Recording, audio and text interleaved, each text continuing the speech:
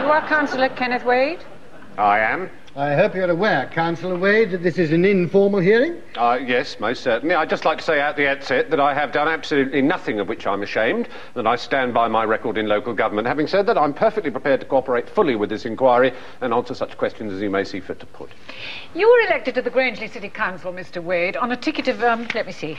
On a ticket of providing value for money for our charge-paying customers and for injecting new standards of decency, honour and family values into the community. Fine words, no doubt, Mr. Wade. You were, I believe, in charge of the contracting out of the council's cleaning department.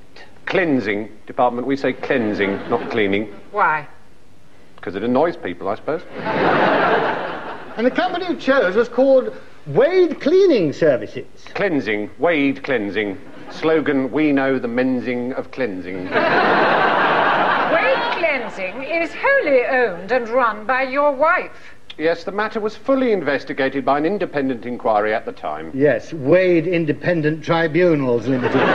Certainly, the old publicly run inquiry services were expensive and inefficient. We contracted out to Wade Independent Tribunals Limited, who offered a competitive, hard-hitting and business-oriented independent tribunal and inquiry service.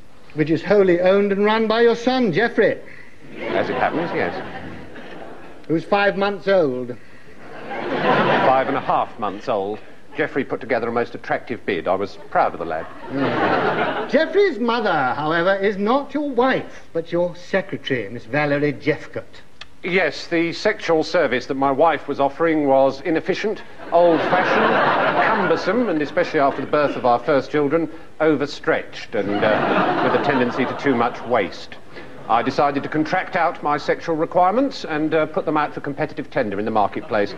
My secretary, Valerie, offered a sexual service that was faster, tighter, certainly, more efficient, streamlined and slimmed down than my wife's. I thought you stood for family values and clean living. Cleanse living. Cleansing. In your electoral literature, for instance, you promised to come down hard on homosexuals. Since I've been in office, I've spent a great deal of money and energy coming down very hard indeed on homosexuals.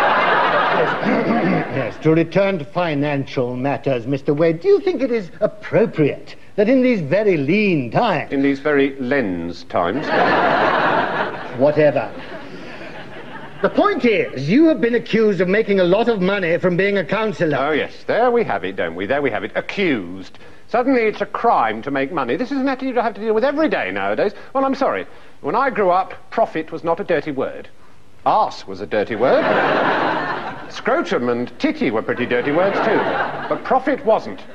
And I have to tell you that I'm not ashamed of graft, of sheer bloody hard graft, or is graft a dirty word as well now, like body and helmet? I think we have heard more than enough, Councillor. This may be an informal hearing, but frankly, I think we're all agreed, don't you? Yeah. Yes? No questions. It's all there. Good. Kenneth Wade, your name will now go forward as that of our officially adopted parliamentary candidate for the Grangeley constituency. Congratulations, Ken. Oh, thank you, thank you. Long live Britain. God save the Queens.